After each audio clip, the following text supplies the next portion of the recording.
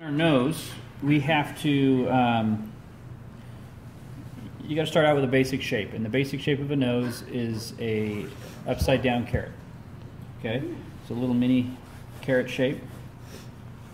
So you start out by making a tapered coil, flatten it out on the one side,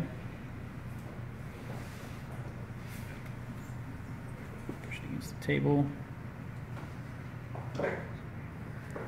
And if you've made it too long, you can always take the point off. Like that's a really long nose. Okay, but maybe it might look interesting. I don't know. That's what I was thinking. Take a little bit off that.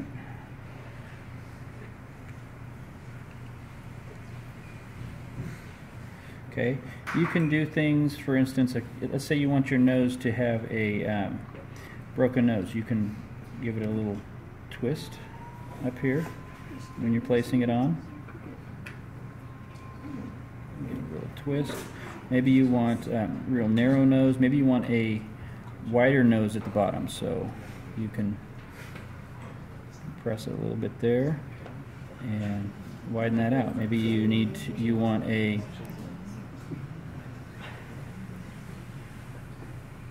little bump in your nose, right? You can do little things like that, and we'll clean that up in a sec.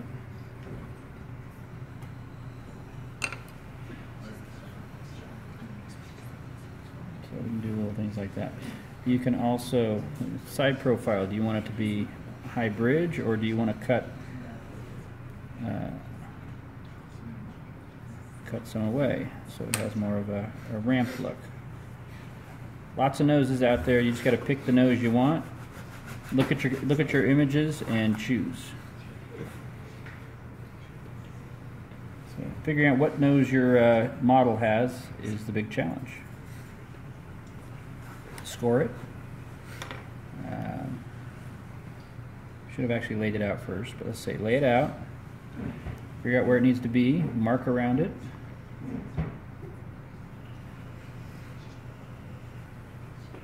And score. And then we'll add a little bit of water and attach. So, water.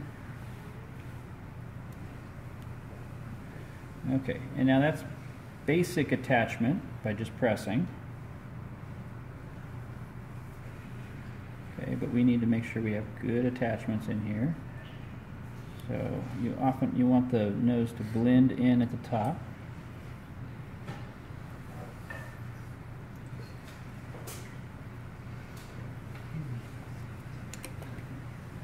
You can use your paintbrush to get in there in the corners you can't quite reach.